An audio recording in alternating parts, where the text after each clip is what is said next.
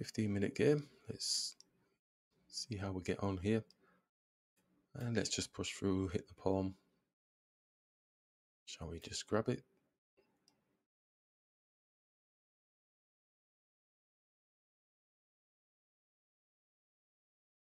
It's a far-flung pawn. That looks a bit odd. So I'm just going to go simple. Oh, here we go. Okay, but it doesn't show the level of the player. It can still work. They're just sitting back waiting, protecting all of these diagonals from the bishop's attacks. So let's just nice and steady away. Defend the pawn.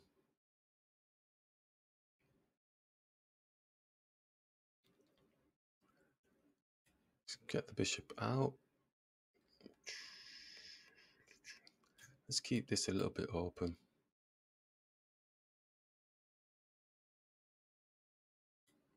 Let's go here. So they're doing everything from the back. They're not wanting to extend at all. It's probably looking to attack here. Yep, smaller piece attacking a higher piece. Don't need to overthink that type of situation.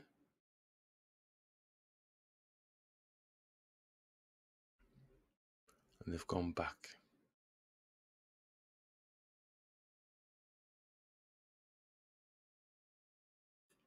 Let's bring the bishop here.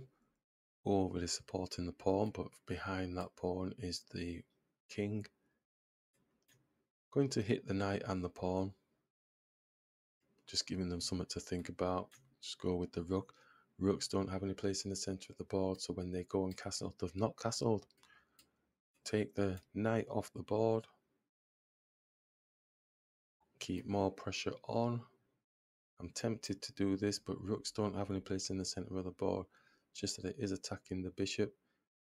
Only piece that's defending it at the minute is the king. So the queen comes across. Does give us time to get our rook across here. So I'm actually going to go for that situation.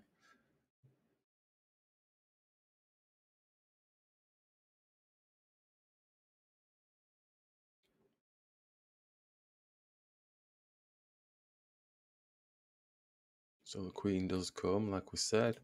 Gives us time to get a 3-on-1. They've got a 2-on-1 protection at the moment. So if they go running castling, then we can take the bishop off the board. Unless he brings something else in to defend, such as the knight, which blocks off the kingside castling. Does allow the bishop to attack their queen. So we will attack the queen because it's a smaller piece attacking a higher piece. It can come here to still maintain protection of the bishop.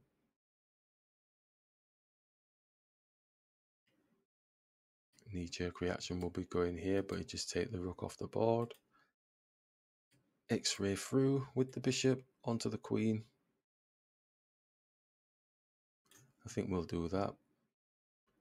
This is probably going to come, but we do have potential. Maybe not that because the knight is there.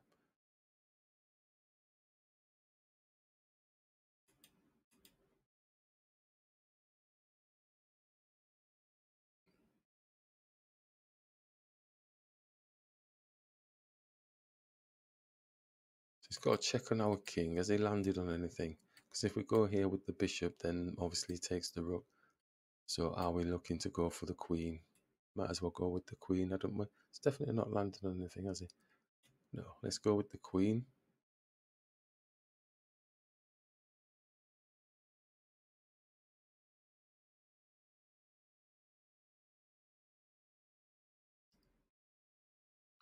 Okay, so I think we're probably best off taking with this rook because it really doesn't have any place in the center of the board. So we shall take with this one, still leaning on this. But they can go and castle. Well, they can't actually because the bishop's blocking the king's way. Okay. So they'll hit this bishop. Oh, with their own bishop. Let's take. Go check with the rook. knight could get involved to attack. Rook is there. He's got 1, 2, 3 pieces defending. Yeah, it's still not working. Let's go with a check on the king.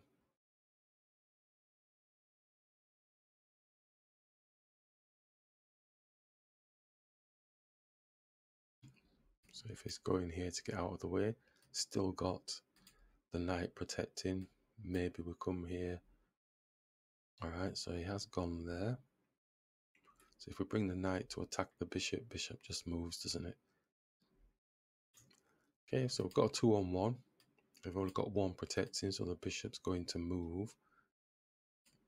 It's attacking the rook, but the rook can come here. It's just that it's not a checkmate per se, because the king can come here, which is a bit annoying really, because it's a nice position. So we go there, the king comes here. We go here because this rook will have a check on the king. Okay, let's do it. Oh, I can't move. Oh my gosh, he's got an x-ray through to my king. I didn't even notice. Oh, well, nice shot then. Oh, I'm doing all that planning. Oh dear. Looking at magical, maybe. It's not magical, but hey. So the knight's going to want to get into the game. We could go and attack and get the rook off the board. And it's checkmate. That's a sketchy checkmate if ever I saw one.